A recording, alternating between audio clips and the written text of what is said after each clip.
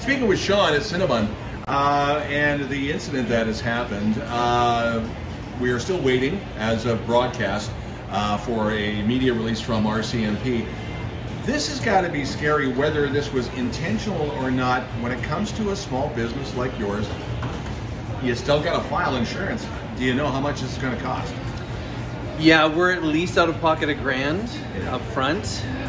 We're still trying to figure that out. So for all the glass and some of the damage and stuff, yeah, it's going to hit the bottom line. It's going to affect the bottom line for sure. But there was not a break-in, though? It was just a pellet gun or something shot at the windows? I'd be very confident to say it's just vandalism.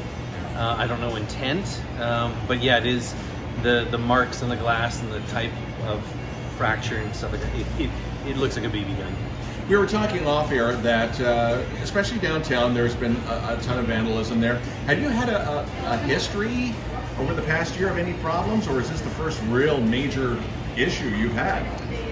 I'm honestly surprised with the foot traffic that we have that kind of cuts through the parking lot, how little vandalism we've experienced. Homelessness, kind of garbage and stuff, that's fairly frequent and you just expect it. But we've been really lucky for vandalism.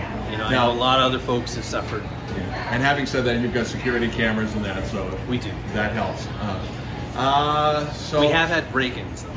You have had break-ins. We had 2 break-ins last year, which I'm probably underplaying a little bit, but they were smash and grab. So smash, come into the back, take what they found was valuable, and left. So we've had to upgrade some of our internal systems as a result.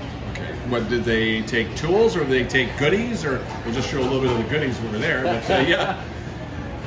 They took money and equipment. All right. Yeah. Okay. So, is there anything else we're missing, Shawn, that you wanted to pass along? I know there's been an outpouring from the community. You know what? That is the sort of bright side of all of this. Even just my communication with the officers involved, getting to know them a little bit, getting to know the committees they're a part of, and hearing what people are doing, it actually feels inspiring. And I told 2 of them how encouraging it was as a community seeing this stuff happen. So even though it sucks up front, I actually feel closer as a community as a result of it.